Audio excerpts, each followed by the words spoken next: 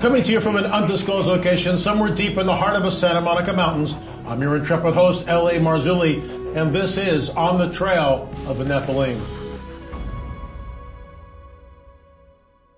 Thanks so much for joining us here on the Trail of the Nephilim, our new YouTube show, where we talk about giants and the Nephilim and, of course, our daily UFO update. I think you'll find everything we do today pretty interesting. I just want to once again express our condolences to Russ's family, to Shelley, who's in hospital, and she's apparently getting better. But it shocked all of us. It continues to weigh heavily on me. Russ was a very close friend, and we couldn't walk in a room without looking at each other and just bursting out in the laughter. I miss him already. And as I said in Politics, Prophecy, and the Supernatural today, that mourning is something that it's a switch and you can't turn it on or off. It just happens. It's visceral. And yesterday I was not in a good place and I was mourning for my dear friend and continue to do so today, but it's better today than it was yesterday, which is why we're here. So thank you all I had a lot of emails and texts from folks yesterday expressing their condolences, and I appreciate that. We are talking about giants in America, and we'll get into giants in South America, and I think you'll find this really interesting. But first, a word from our sponsor, Virtual Shield. A bicyclist in Florida got a strange email from Google. It said law enforcement was requesting his user data. He had 10 days to go to court if he wanted to fight it. The bicyclist later found out he was a suspect in a burglary. His Google location pinged him near the scene of the crime nearly 1 year ago. Law enforcement wanted access to his cell phone. However, he was innocent. He was simply in the wrong place at the wrong time. But his phone seemed to have betrayed him. This is why a VPN like Virtual Shield is so important. Virtual Shield can hide your location from Czech giants, on top of already hiding your internet history from your ISP. Using a VPN prevents tech companies and law enforcement from false accusations like what they did to that man on that bicycle. I highly recommend Virtual Shield VPN. Get 50% off for life with a free 30-day trial only by downloading it today. Please go to virtualshield.com/LA.com. Once again, that's virtualshield.com or click the link below to start. If you come here and you don't find us, or you're looking for Politics, Prophecy, and the Supernatural Report, please go to Rumble, Bitchute, or Roku. The links are right here, right on the screen. You should be able to see them.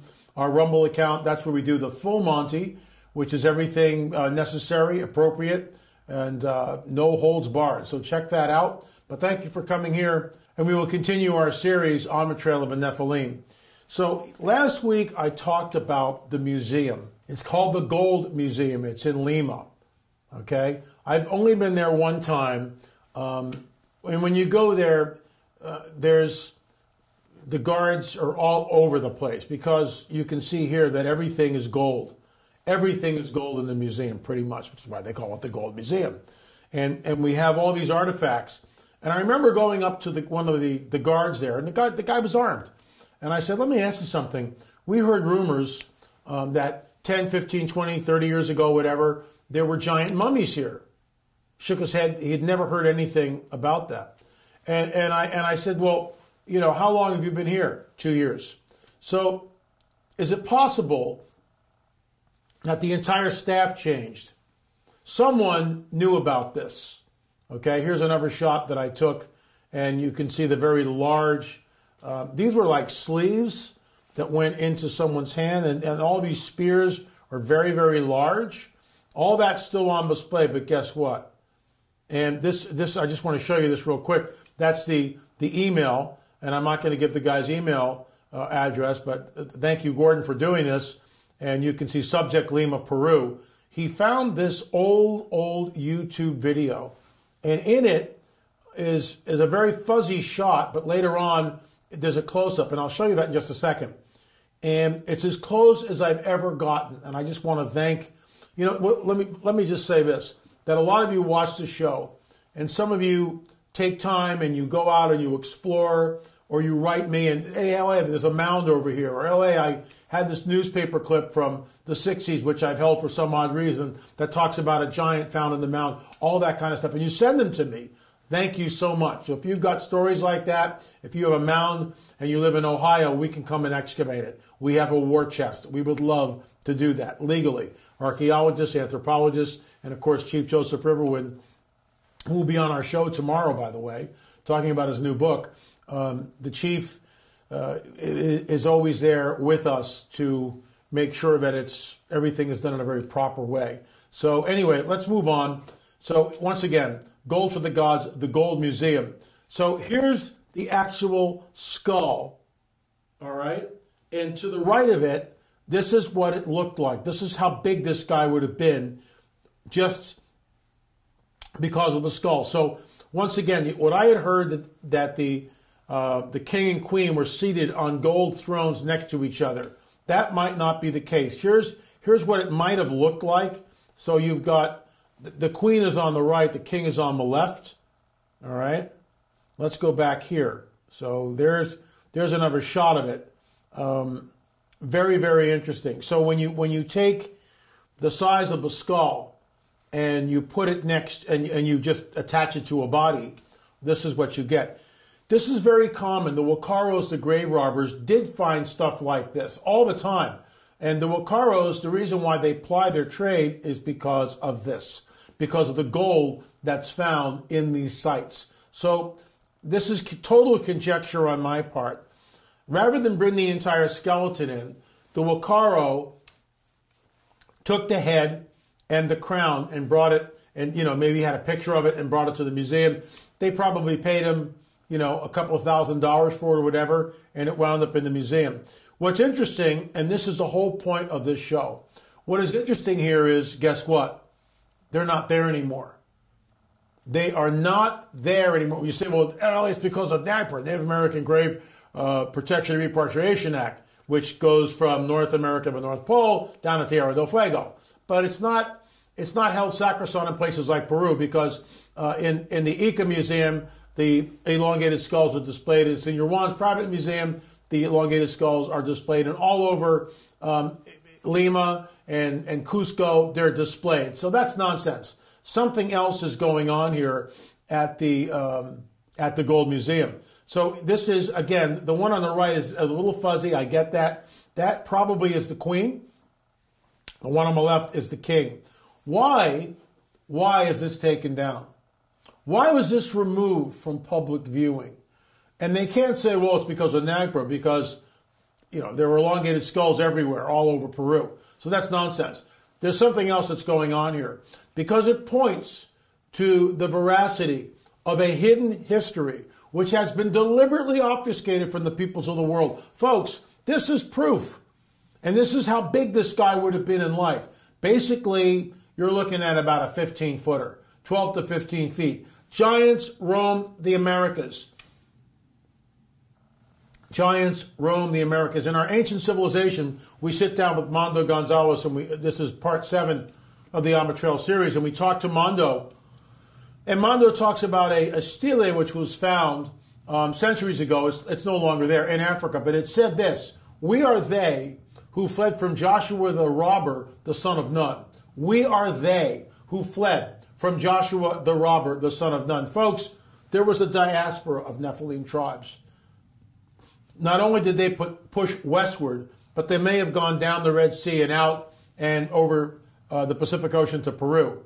All we know is that this artifact was at one time on display. It was real. And there's an illustration of what it might have looked like. And you can see behind the two giants, and Gianna, please show that. On the illustration here, we see the giant stones of Sacsayhuaman.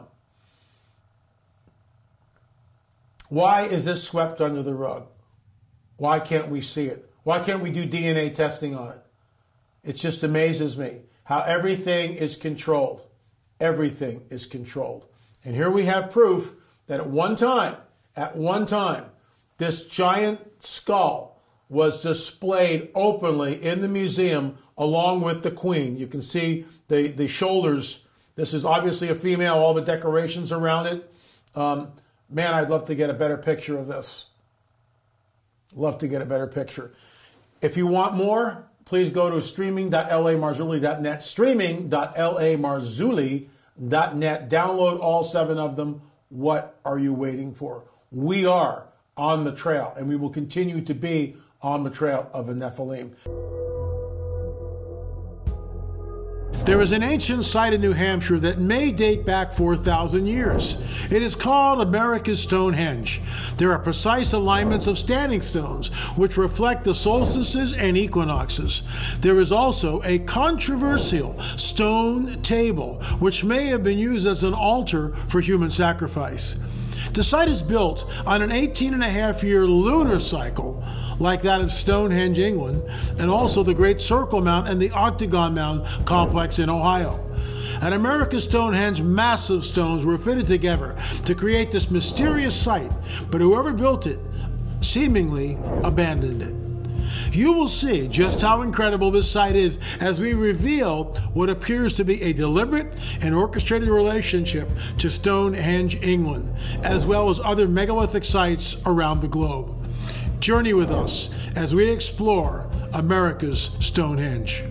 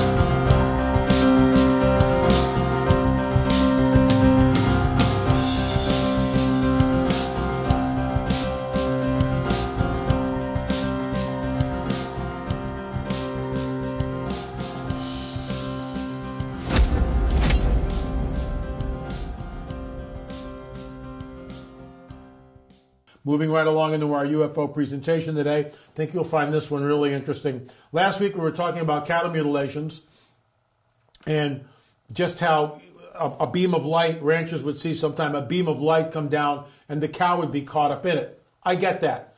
But what happens when that beam of light is directly overhead and you're in it? And I think you'll find this testimony very interesting. I know I did. With Pentagon UFO unit in the spotlight, report mentions off-world vehicles not made on this earth. There it is. There it is. Your government is telling you that the phenomenon is real. So moving right along, this is a shot of what it might look like if you're under that light. And let me tell you something, folks, that's the last place you want to be. is in that beam of light. This is a, and I've got to get really close because I couldn't enlarge this, but this what came in from a woman who wants to remain anonymous. My husband has been bugging me to share my story with you. First of all, thank you, husband who remains anonymous. I appreciate it. And thank you for this woman's courage to come forward. Folks, if you've got stories like this, shoot me an email with them. la@lamarzulli.net. la@lamarzulli.net. My husband has been bugging me to share my story with you.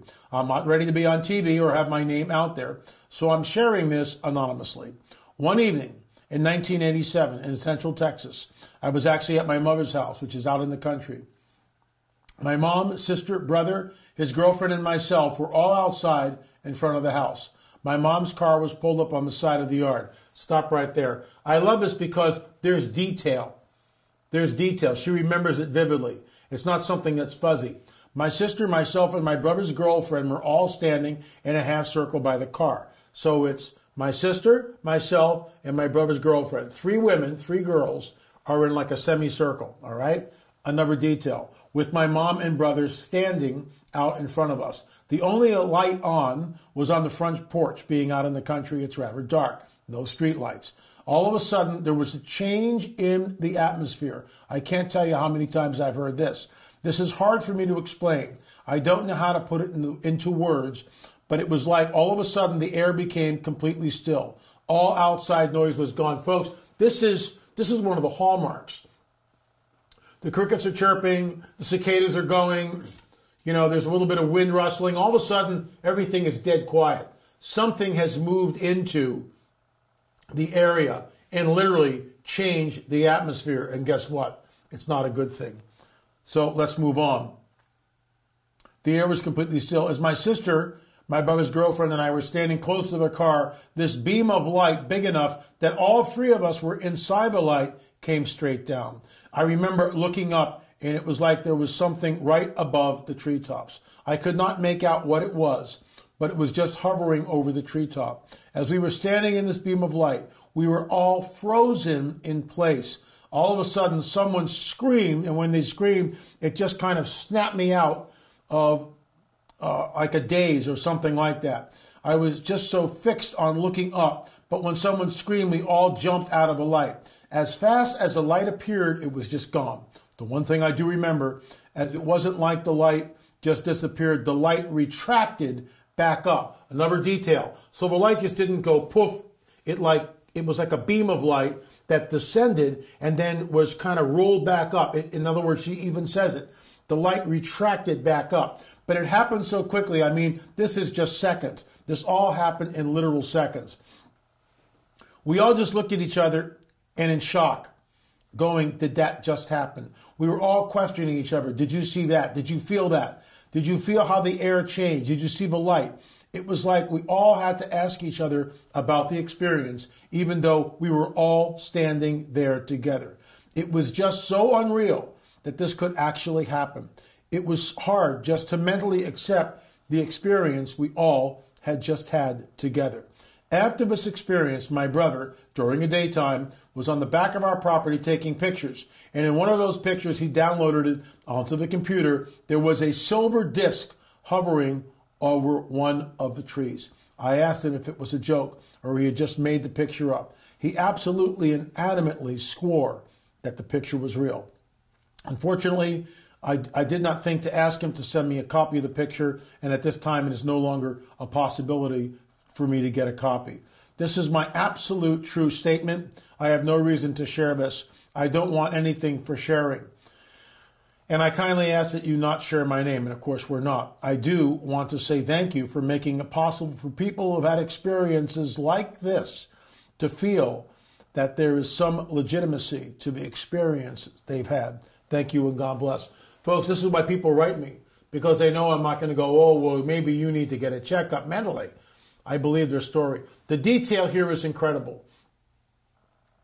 So this is what happened in my opinion. Let's go back and sort of dissect this. The beam of light comes down. Basically, all 3 girls are about to be taken. But I think one of the women, and this would be very interesting to go back and ask her, one of the women, in my opinion, has been taken before. Now that's conjecture. It'd be very interesting to see if we could track this down and see. I would posit that one of those women in that group of three standing in the circle had been taken before, and the other two were about to be taken also, possibly. But they were after the one. They were after the one. And isn't it interesting how just a few days later, the brother takes a picture, and there, I wish I had that shot, is a silver disc over the treetops. Folks, UFOs are real, burgeoning, not going away. Even the elect would be deceived if that were possible. Jesus warns us of this. Something is happening. The church needs to understand and wake up that it is happening and that it's not going away. UFOs are real, burgeoning, and not going away. And we need to get to the bottom of it, which is why I created the free film. Free. Get that free film, UFO disclosure. Watch it, folks. Watch it several times. It's that important. It will arm you with the truth. At the very end of the film, after all the credits, and you can watch it or not watch it, there's sort of a call to action. What I mean by that, there's a call to give your life to Jesus, because there is a power that is greater than these powers. That scream, maybe they were believers, I don't know. I need to get more information. I'm going to write her today and follow up on this. But there is a power that is greater than he that is in the world, and that power is our Redeemer. Thanks so much for watching On the Trail of a Nephilim and our special UFO report. So we'll see you right back here tomorrow. And remember, we'll see you on the air or in the air. Thanks so much for watching.